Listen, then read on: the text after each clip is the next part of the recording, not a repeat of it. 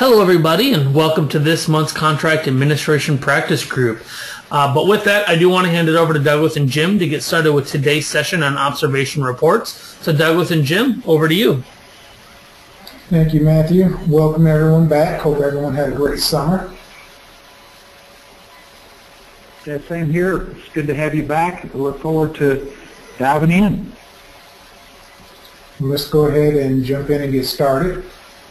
The first slide here talks about the purpose for construction observation reports. We've talked in the past about doing site visits and doing site reports, and today we're going to delve into a little bit more into the actual report itself. So just as a reminder, AIA contract documents, the General Conditions A201 states that the architect is to visit the site at intervals appropriate to the stage of the contractor's operations, to become generally familiar with and to keep the owner informed about the progress and quality of the portions of the work completed, to endeavor to guard the owner against defects and deficiencies in the work, and 3, to determine in general if the work is being performed in a manner indicating that the work, when fully complete, will be in accordance with the contract documents. So, per our contract requirements, those 3 purposes are the reasons why we visit the site. Now, the report that we do, I would suggest, should address those 3 reasons for us visiting the site. And again, it's to report the progress of the work and the quality of the work, to report any observed deficiencies, and to assess conformance with the contract documents. So when you are writing your field observation report, I would suggest you keep those 3 things in mind and make sure that your report addresses those, at least those three items. And again, the purpose is to become generally familiar with the work. We're not required to know everything that's going on. We are required to report deficiencies that we observe, and to keep the owner informed, to protect the owner, to protect the owner and relay. So the report is the way I look at the report is prepared to address these 3 items for the owner. So the audience, in my opinion, for the field observation report is primarily for the owner. I cut somebody off. I don't know if that was... I'm sorry, Jim and Doug. This is Sal. I just wanted, first of all, thanks for having me on the call today, and I just wanted to add something to this particular slide. As good contract administrators, one of our duties, and I know the purpose of today is to talk about observation reports, but one of the things that we learn in the field from doing this as good contract administrators, we get feedback and we take that information back to the office, to the designers and the specifiers who are, and you may be one and the same, that are putting these things together. And one of the things that came out of the workshop that we're going to be doing in Charlotte in November here, it's called Claims, Disputes, and Critical Decisions. What we do is we analyze some court cases or disputes that arise, and obviously we all get into disputes every once in a while, and sometimes there's a crossroads and you don't know which way to go. Well, one of the things, the feedback we get from that, we learn, okay, how can we avoid this problem? And this slide that Jim and Doug have up here is absolutely one that has come in front of the courts many, many times, and I want to particularly point out item number 2, which Jim and Doug talked about here, to endeavor to guard the owner against defects and deficiencies in the work. Those words right there have gotten us as architects and contract administrators in trouble, because if you read that and read that to a layperson, it says, you will guard me as an owner against any deficiencies and defects. In other words, if a contractor makes a mistake, puts a defective product in, puts it in wrong, you name it, any worst case scenario, we are responsible for that defect. That's what that's saying to the, and I'm not saying I believe that, but that's what that's how the courts read that. So the feedback here, if I can just interject, is that I would, and I've changed this language in our documents. We came back and said, okay, this is getting us into trouble. So we changed it to read something on this flavor, and you could, change the words how you like it, but ours says to endeavor to keep the execution of the work consistent with the design concept of the project, because I can't guard against all the defects. Frankly, I think the AA's got this wrong. It's not our job as contract administrators to guard against all the defects, particularly ones that are hidden. And if you're on the site that day and it happens, there's a sense of responsibility. So to protect us, we've changed that language, and I think that's one of our jobs as contract administrators, is to help the design professionals do their job a little bit better. But just want to interject there, and I apologize for the pause.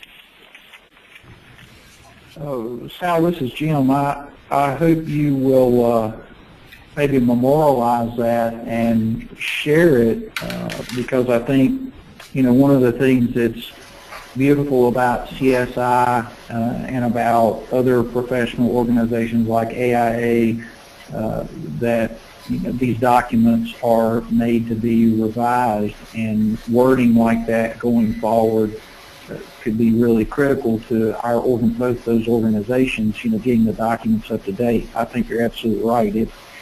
If we find something like that is the focus of a lot of attention in the courts, and maybe we can make it better. Sal, this is Doug. Can you repeat the proposed or the substitute language again, just so that sure. everybody...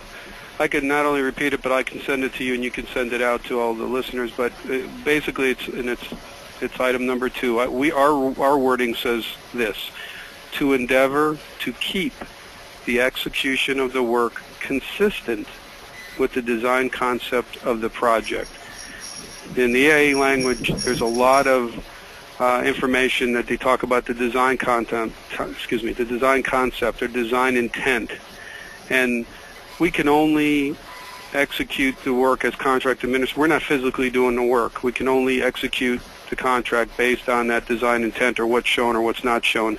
If somebody makes a mistake, that's not our job. So I think now there may be some tweaking in the language. I'm sure that there are people on this call a lot smarter than me, than somebody can come up with some little bit better language that's maybe even more refined, and I'm certainly willing to hear that out. But to guard against defects and deficiencies is not what we do. But anyway, I'll send it over to Jim and Doug, and you can share it with the group. And this is actually, I'm actually going to sneak in here. This is Mark. Had a question here with regards to the comment, Sal, that you made and the information there. I was wondering, do consensus docs potentially have better contract language in this regards to the CCA duties regarding against defects? So I guess from your experience, all three of you on the call here, do you have a better experience with AIA's wording versus consensus docs versus any others that you've used, or do you find it all to be similar, and you may want to go back and look at that in all of your documents? Oh, this is Sal. I'll jump in. I'm not that familiar with consent docs. I've read them, but I didn't study them that hard or do a whole lot of comparison. I know in the CA academies we do compare a few of the items along the way. Greg Markling's great at that. He's got comparisons. But in this particular case, I think consent docs is silent on this particular aspect on what our roles are as design professionals and contract administrators. I'm pretty sure they're fairly silent on it. And with this particular aspect in mind that we're talking about. But I could be wrong. Yeah, my experience is like Sal's. I have not typically used consensus docs either, so that's something that would be good for us to be able to draw a comparison to, maybe in future webinars. All right. Any other questions, Matthew? Yeah, we had one other one that was a question/comment. Just verifying, since we're talking about CDs here, the CDs include all documents, including MEP and structural as well. I wanted to verify if that was a correct assumption here. Construction documents are typically also defined in the contract documents and the general conditions, and they would include typically the drawings, that the architects prepared, the drawings that all of his consultants have prepared, and the specifications that they have prepared, and then that would extend down through the bidding process into any addendums that have been issued. And then when you get into construction, it would also include change orders, supplemental instructions, and any kind of those types of documents that actually change the requirements of the contract documents. So it would include the MEP documents as well. Great. That's all we have at the moment. Okay, let's keep going to the next slide. And you will see on there a form for a field observation report. Now, what's shown is the form that CSI prepares that you can use. AIA Documents also has a form. The CSI form is the 9.1A. The AIA document form is the G711. So there are similar in their content. I've also seen most firms that create their own custom form, and there are apps out there now that are available, and there's 4 listed there that you can use to produce the report, and then they print out their own format or form, and it's similar, again, content-wise, to the CSI form and the AIA form. With the applications, the only one that I've actually used and familiar with hands-on is the new Forma. I know with theirs, and I'm assuming with the others, you can go in and you can make tweaks and modifications to the form. You can customize it, add your logo and your firm information and that type of thing to the form so that it is carries through with the branding that you use. So at this point, before we go on to the next slide, I would ask Sal and Jim if they have anything to add, but then I'd also ask if there's anyone on the call that is familiar with or have used any of these other apps for them to let Matthew know if there's anything that they want to share. These things are relatively new.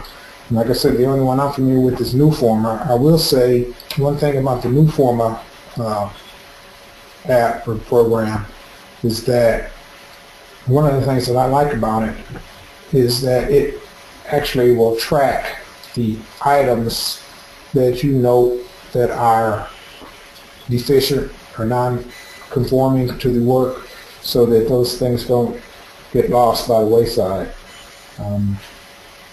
Sal and Jim, is there anything you want to add? Or have either of you? No, I'm like you, Doug. I have used new Forma on a limited basis, but none of the others. So I'd be interested to hear what anybody in the audience has experience with. Yeah, this is Sal. I think I'm in the same boat. Although we've been doing it electronically, we haven't really used the apps, but I'd be very interested in hearing about them. Well, we haven't heard anything from the audience on this, but while we're waiting for somebody that may want to step in, did want to point out that Drusilla Brookshire pointed out the wording on the last slide looks to have come from the 1997 version of the 201. However, the 2007 version states a fairly large difference that Drusilla points out might be an indication that AIA realized some of the problem related to the previous statement and has tried to correct it. I'm not going to read the whole thing from Drusilla right here because it's about a paragraph of language that was added in the 07 version, but just want to make that note to people. You may want to look into that and see which version you're using as well, and then check from there to what language might be appropriate. She is correct. The language that I had on that last slide was from the 1997 P201. Okay. Still not seeing anything else from the audience as it relates to any of the new apps here that are on the screen, though. Actually, Laura, we have your hand raised, so I'm going to unmute you here. Laura, hopefully we can hear you. Maybe not. So, Laura, I'm going to leave your line unmuted for a few more seconds just in case there's some audio on your end. But I see nobody else with their hand raised and no other comments in the comment box related to any of these new apps. Okay, we'll move on. I would ask, though, that if there is anyone on the call that is familiar with any of these apps or has used them, to let Matthew know or get in touch with Jim or I. I really would be interested to hear others' experiences with them. So let's move on to the next slide. And on the next slide, we will talk about some of the information that goes on to the form. And we mentioned before branding, the firm information, your company logo, address, contact information. That should always be on these reports. There should be a report number for identification purposes so you can know and reference which report you may be discussing. The project information, obviously, with the name and address of the project, the owner, and your project ID number, and depending on the type of project and who your owner is, you may end up having multiple project ID numbers. Typically, the architect's office will have a project ID number, and I know in North Carolina, the state on projects, state projects, they have their own state project ID number that has to be on there. So all of that is for the purposes of identifying the project. Date and time of the site visit, weather conditions, temperature, persons contacted, or persons present at site. For temperature, I've seen, and I just want to comment on a couple of these and then I'll be quiet and let Sal and Jim add in. But for temperature, I typically will put a range and not try to be specific as to 76 degrees. I might say mid-70s or 70s. I was in a meeting one time on a project where the person that had done the field report had put 73 degrees or whatever it was that was on the report. And then the contractor, during this large meeting with consultants and actually had owners reps and finance folks, it was a large meeting. The contractor, for some reason, had an issue with the fact that it wasn't 73 degrees at the time that the report was made, or that the guy was out on site, and he was saying, no, it wasn't 73 degrees, it was 78 degrees. And it's a minor difference, but it became an issue at the meeting, and just to avoid stuff like that, I usually will put a range or mid-70s or something like that, not trying to be too specific. I think it is important to put the conditions down there, the weather conditions and temperature. It helps to substantiate that you were actually on site and knew what was going on site, so you can avoid some of those issues. Persons contacted present at site, I typically will try to address who is there that may be walking the site with me, but not try to identify every individual trade or workman that's out on site. I've seen in some reports where the person writing the report will try to identify all of the subcontractors. The painter had 3 guys, the mechanical contractor had 4 guys installing ductwork. I usually will not get into that type of detail. I usually will for present at site, it was me, the project superintendent, if he walks the site with me, or I will note I met with the project superintendent in the trailer, and then I'll walk the site by myself. So I don't know, Jim, what your experience has been, or Sal, if you want to chime in on anything on this slide. Yeah, let Jim go first.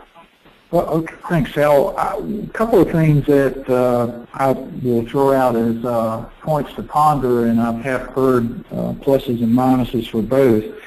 One is in reference to the time, whether you put your start and finish time while you're on the site, so that it's documented as to what was going on and what you were able to observe while you were there, so that you're sort of creating the boundaries of what wasn't exhaustive observation of the site, and also how actually you document the information. I have worked with firms who used a more narrative form of capturing what was going on at the site versus a more bullet type or numerical form of what was going on at the site.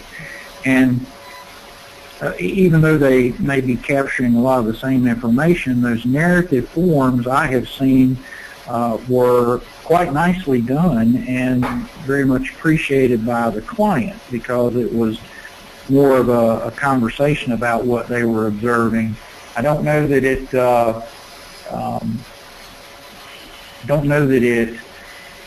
captured anything any differently or affected risk management in one way or another, but I thought it was interesting.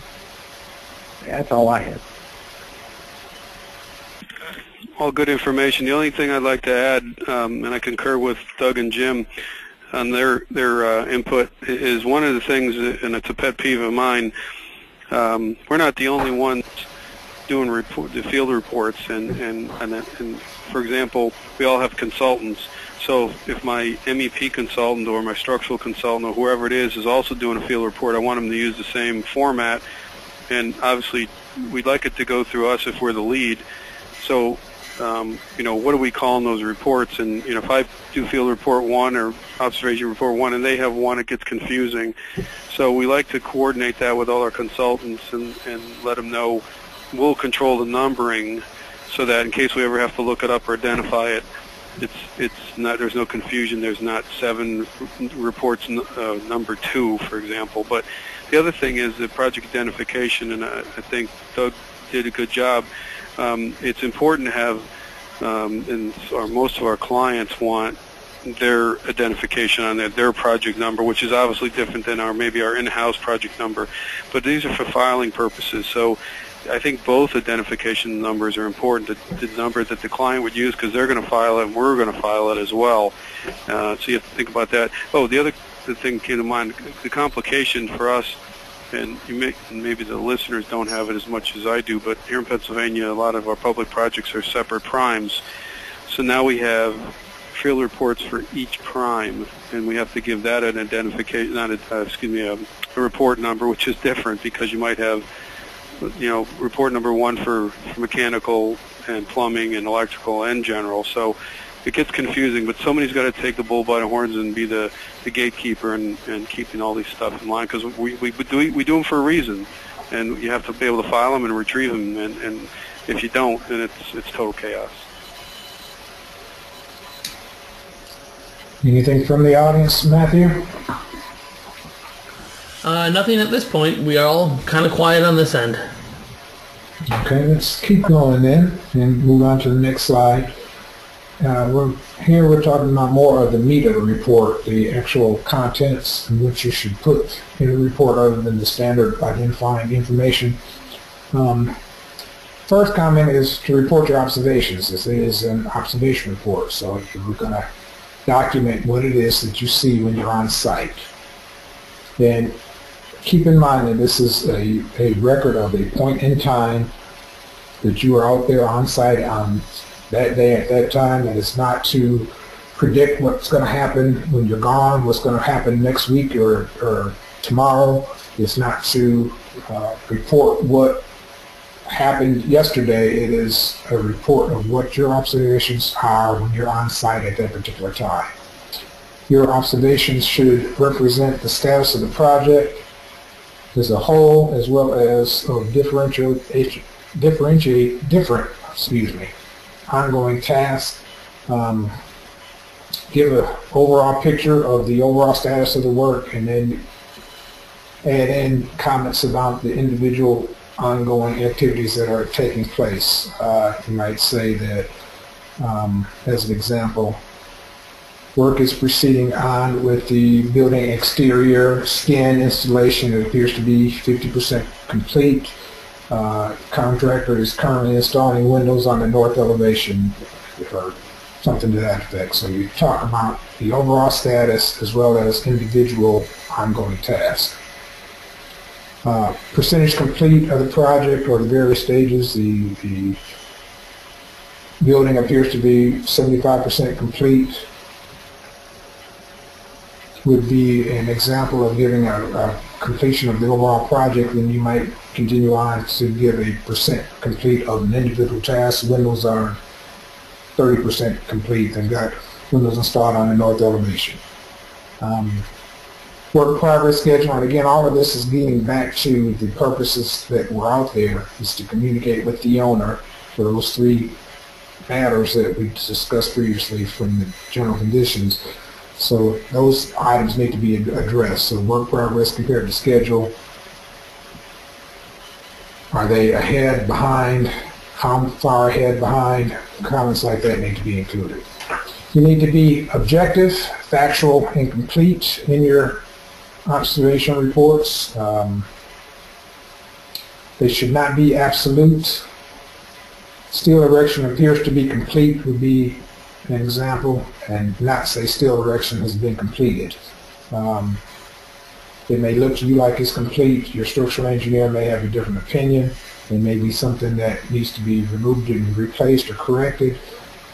So try not to be absolute unless you are absolutely sure that it is an absolute, if that makes sense. So include items that are non-conforming or action items. I've heard it called non-conforming items, items that the contractor needs to correct, however, whatever terminology you want to use, but you need to include your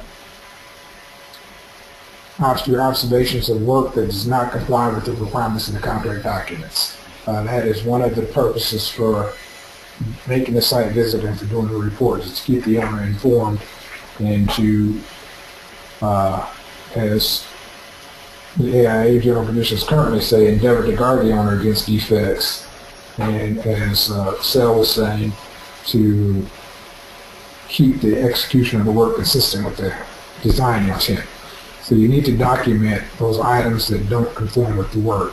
When you do that, be clear, concise, straightforward,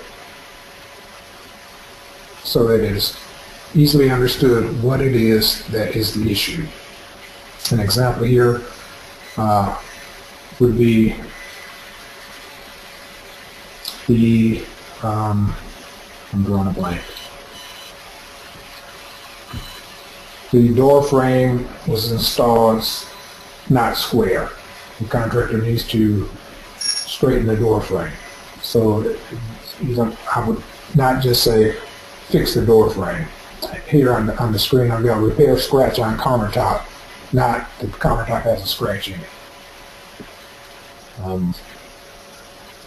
And again, you need to be mindful of who your audience is. These reports are going to the owner, so you need to make sure that you are communicating with the owner and using terminology and language that the owner is going to understand. Now, these reports do also go to the contractor, and you're also sharing information with the contractor, but you need to remember that the primary purpose for these reports is to keep the owner informed, and that's who you want to communicate with. So you want him to be able to read it and understand it, whereas if you were just addressing the contractor, some of the language that you are using might be more construction related that you and the contractor might understand, that the owner might have questions about. So again, keep in mind who your audience is. Sal and Jim, Yeah, this is Jim. I just would add a comment here that you touched on when we talked about new forma. You know, one of the things that makes all of this successful in the construction administration phase is having good general conditions or supplementary general conditions, and describing not only what you're going to do but how that's going to be executed. So if you reach agreements on how action items or non-conforming work are going to be documented, and some agreement to how they're going to be addressed, then I've seen it be very successful for these to be reoccurring comments until they are corrected. So for action items, they may be in your report and stay in your report until whatever action that's required has been completed. And then, as we've talked about before with non-conforming work, you might note that in your observation, but there are also CSI forms and AIA forms for non-conforming work. And you may want to back up your site observation with one of those forms so that it's stipulated in a different format than just an observation and giving direction specifically for corrective action. That's a very good point Jim is making about the other forms that you might want to use for notifying someone of non-conforming work. Another thing I would suggest is that when you are documenting these non-conforming items or action items or work deficiencies, I would suggest you have a separate section on your field report and put all those items in that section. So if you got an observation that says, a comment, arrived on site, met with the general contractor and proceeded to walk the site, that might be one item. That would not go in the section where I had action items. So I'm saying, masonry work has started on the foundation walls. That's not an action item. If you got an action item, I would suggest have that in a separate section so that people know that they can go to that section of your field report and see what it is that needs to have the actions corrected or action taken on it. And as Jim was also mentioning, I've seen it done where those items stay on that report until they are corrected. I've also seen where those items end up on a separate tracking log or list, and so that they're not on each and every report, but they're on a separate document. So they come off the report and go to a second document, and then they're tracked that way. So that way your reports aren't 4, 5, 6 pages long. You also need to consider when you're doing that how you're going to handle those issues that your consultant team raises.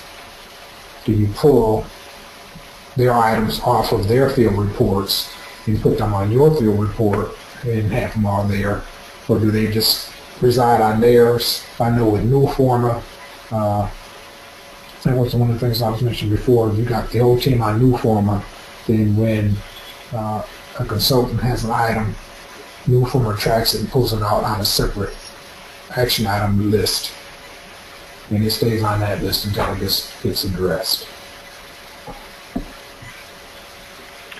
This is Sal Duggan. I want to just say that this slide is fantastic, and I want to emphasize the way you presented it was great. I want to emphasize the word factual in what we do.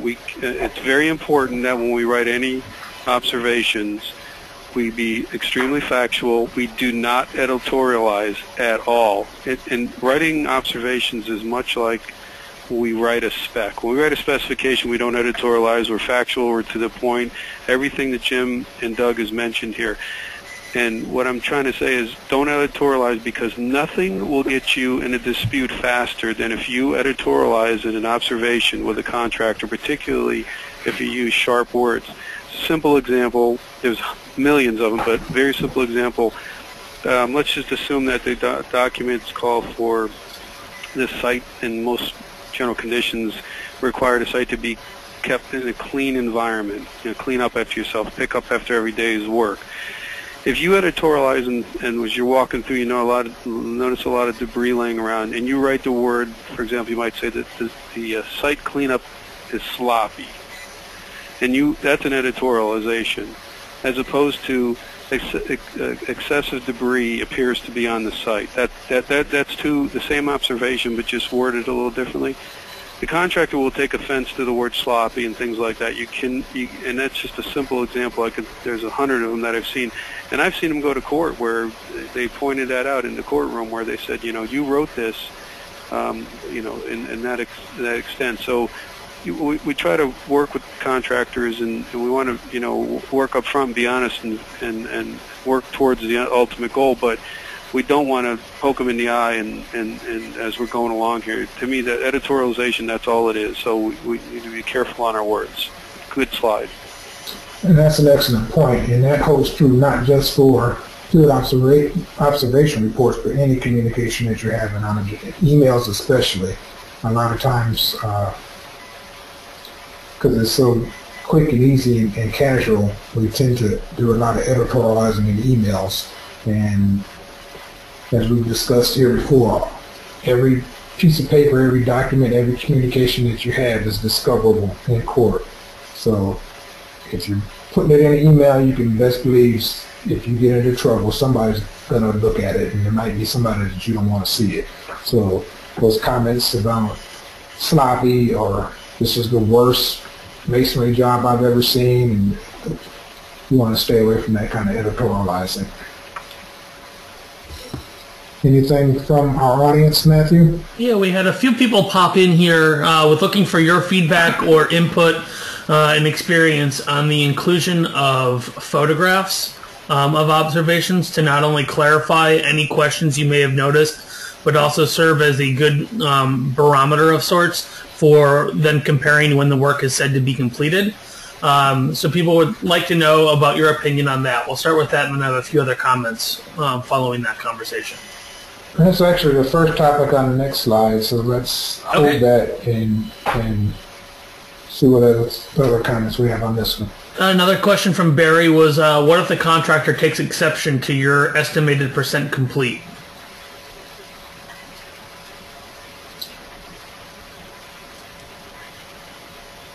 I'll start since maybe a pause.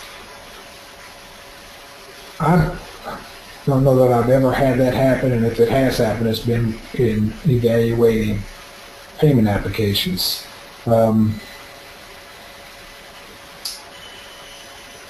It is my report.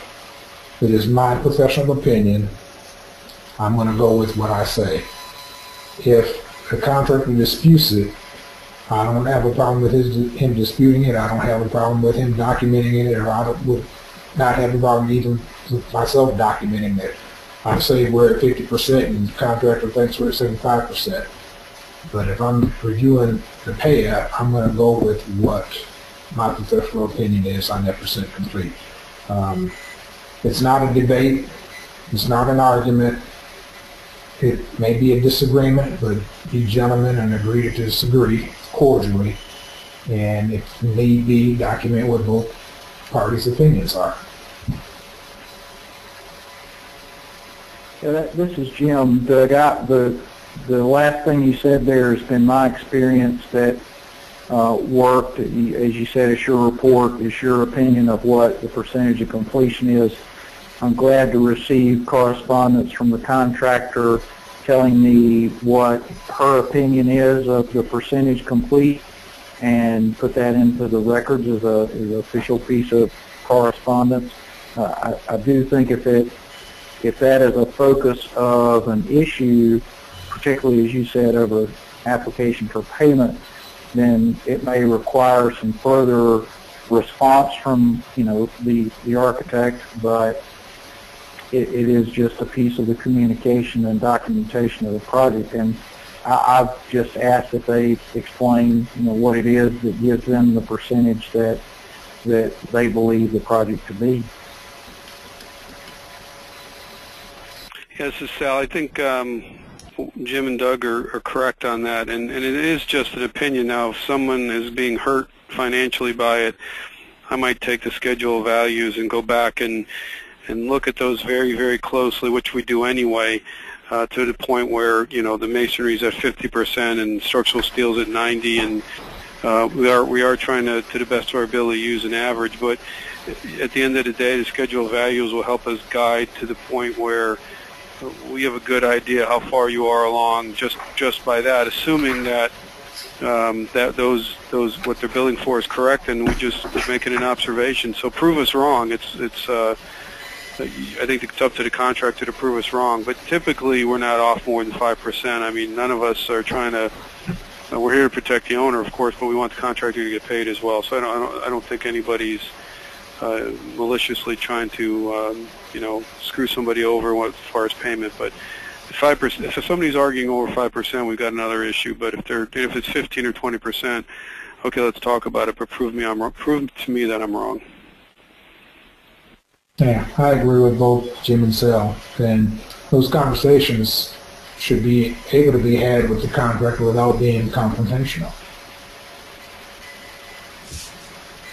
Anything else, Matthew? Yeah, we have a question kind of leading up then after that, and then one more following that yet. So talking about how we had talked about the percentage and also about the language that you should be using, Deborah asks, it may be different for architects, but as an engineer consultant, she's been told to state non-conforming work in a passive versus active language because they don't want to direct the contractor's work or have a contract with them. So I guess, what's your feedback on active versus passive voice when making those statements?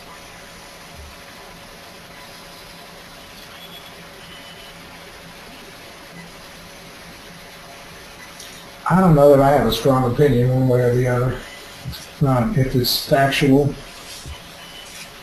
clear, concise, and you're being to the point and you're not adding, editorializing, or fluff or puff, I don't know that it matters.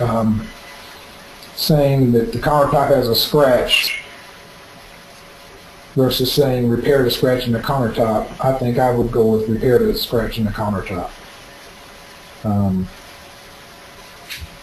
Just making the statement if there's a scratch in it is not saying that it's not acceptable or that anything needs to be done.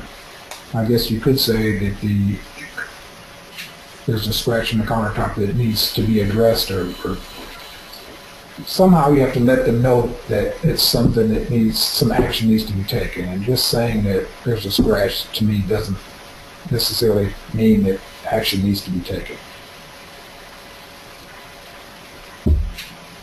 Okay. Going on to that then, for additional areas where it might add on responsibility, Mark asks, how should you address safety issues without getting yourself overcommitted to the situation or into a situation where you're being held responsible?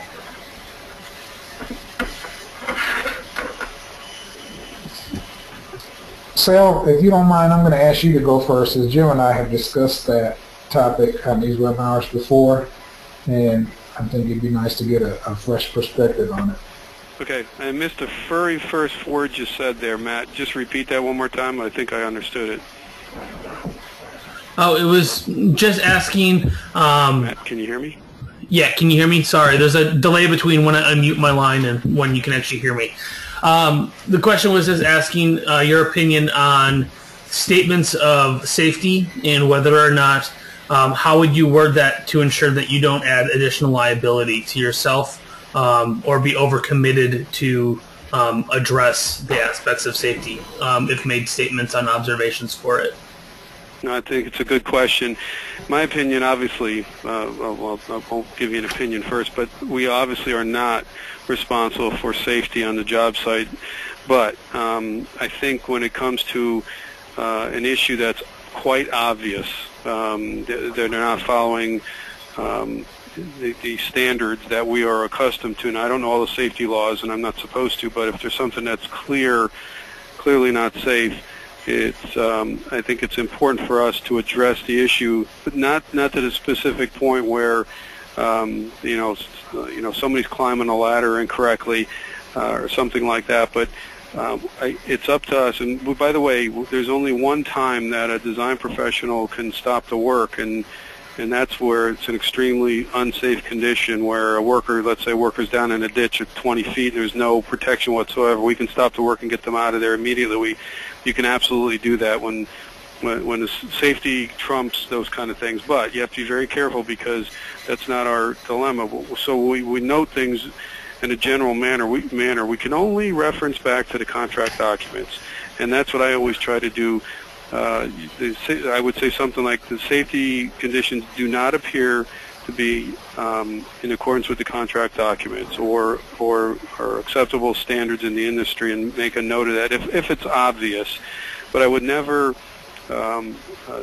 question a contractor or a subcontractor on a safety issue unless I was absolutely sure what I was talking about, and it was so detrimental that somebody's safety at that particular moment was in question. If I saw a ladder that, for example, that was on a roof and it wasn't tied off at the top and people were using it, I think I would just make a note that we saw some potential safety issues on the job site, and I might not get specific on it.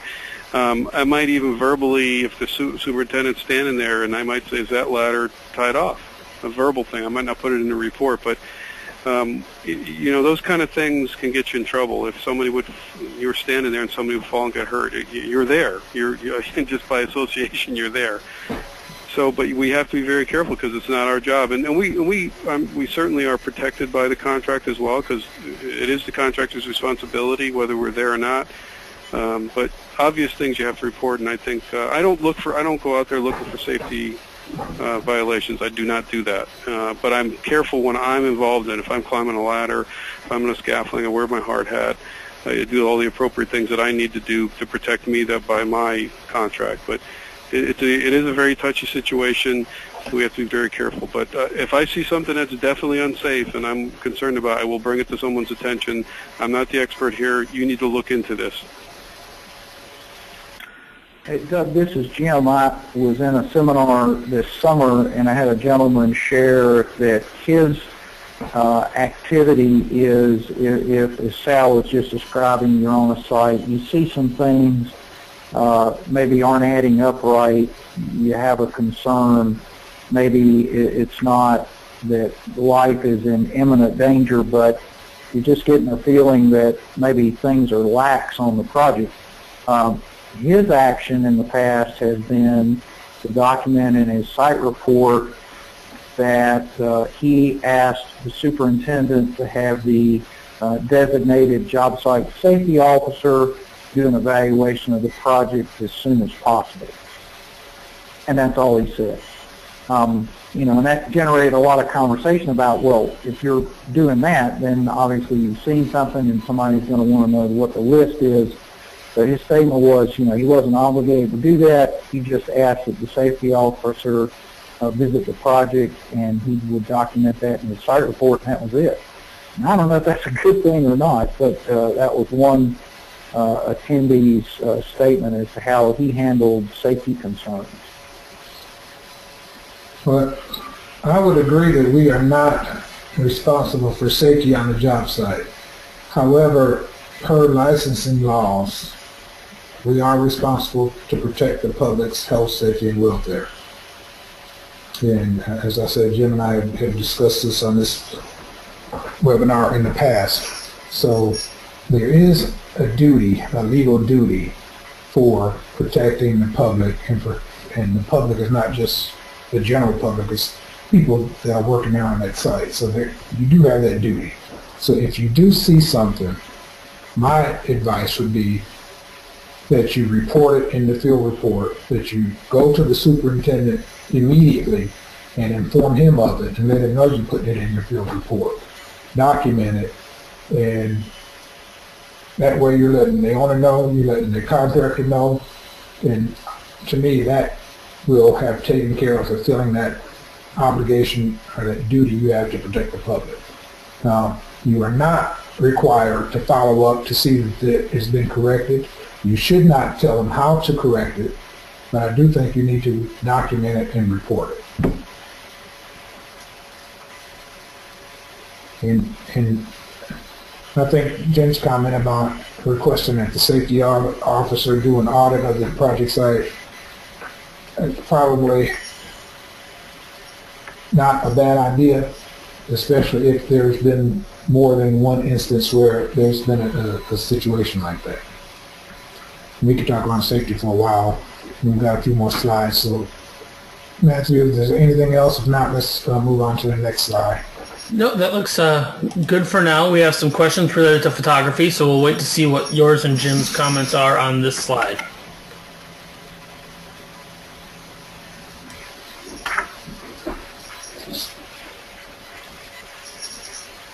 My suggestion would be to include pictures to illustrate and clarify your written observations. There are plus and minuses to using pictures, and we can talk about that for a while too, but we've only got about 6 minutes left. I would just say be careful when you're using pictures. Make sure that you examine them before you include them. They should represent what you're discussing in a report, and they should not illustrate anything that is non-conforming that you're not discussing in the report. So make sure you look at them before you stick them in there and pick up on any obvious non-conforming items and note those in the report. So I would suggest you include them. I've seen it done where you list your observations and then you put the pictures after, or you intersperse them. However you want to do it, I kind of like having them interspersed so that the comment and the picture are closely in close proximity, as opposed to having all the pictures at the end of the report. But with the ease and the digital technology that we have now, I could almost make an argument that you would be negligent to not include photos in your report. Other considerations other than the pictures: documenting discussions that you had on site, any kind of major discussion, major decision or issue that was raised, you may want to include that in the report. Any determinations, interpretations, decisions made by the architect or engineer that's preparing the report, provided that they are not changes to the contract, you should document those. If they are changes to the contract, it's okay to put them in the report, but you need to make sure you follow up with an official document that actually changes the contract requirements. A construction change directive, a supplemental instructions, or a change order. Distribution lists.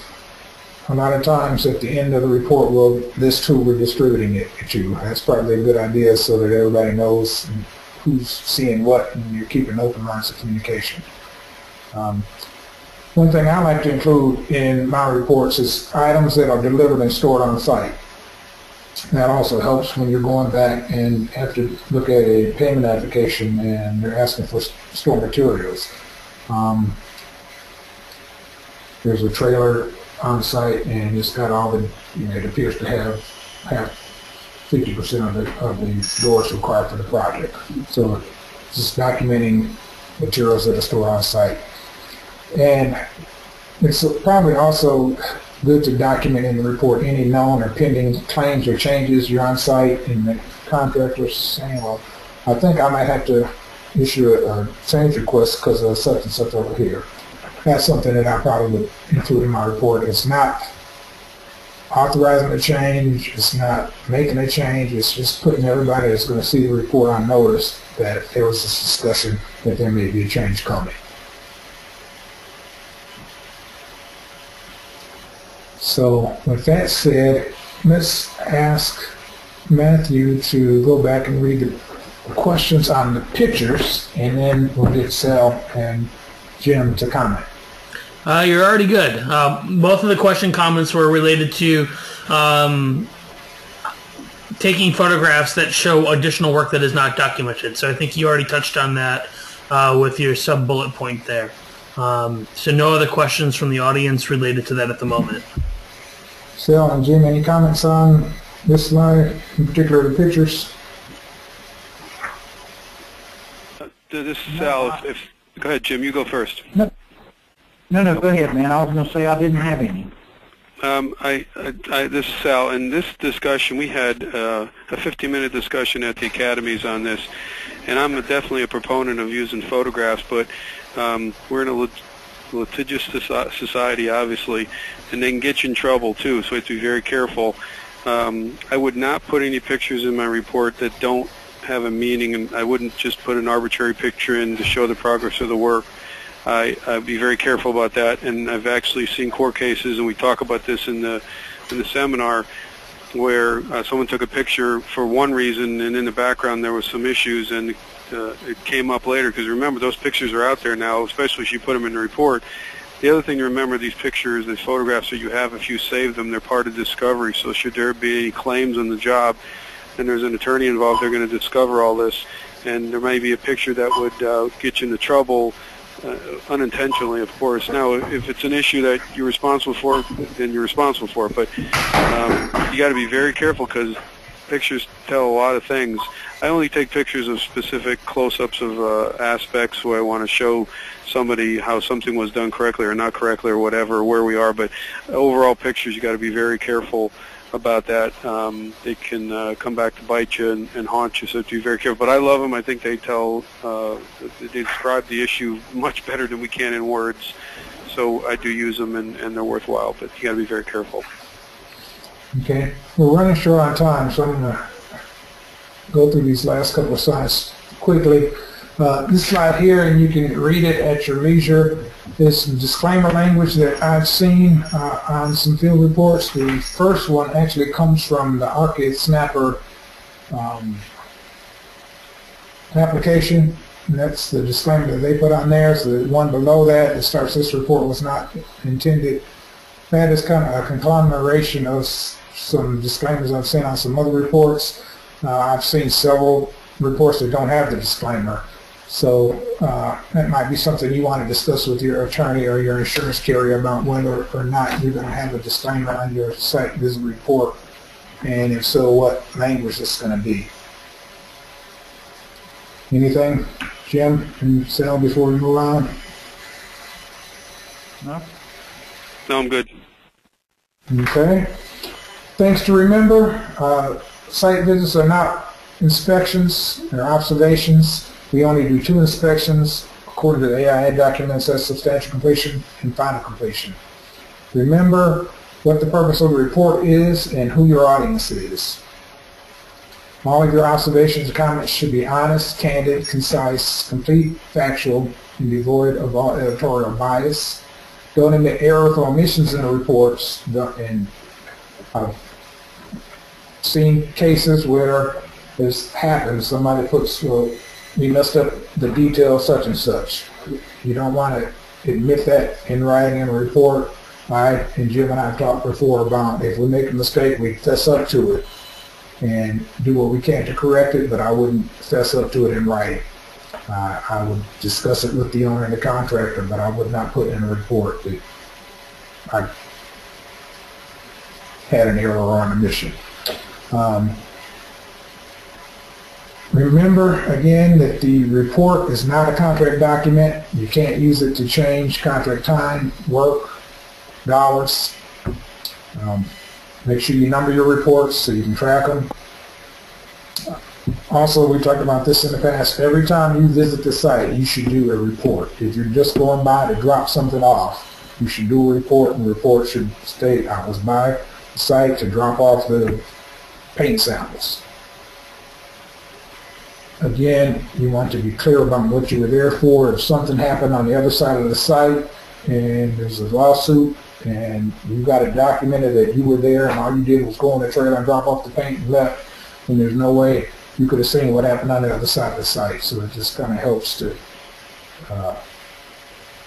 clarify what you were doing and where you were. Because if you got a report or you don't do a report and something has happened, there's going to be people there that you drop those paint samples off to. They're going to know you were on site. And when you get into court and you got attorneys and all that, well, you were on site, why didn't you see it? And how are you going to explain that you didn't walk the site? So it just kind of clears up those kind of issues. Report the good along with the bad in your observation reports. I oftentimes will try to give kudos to contractors in the reports. They're human.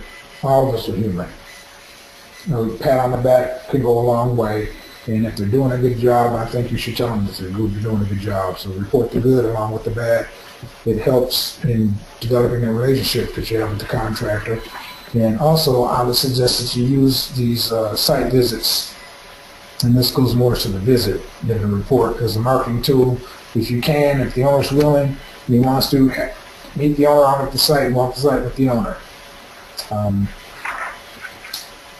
Oftentimes, those little subtle visits like that can go a long way.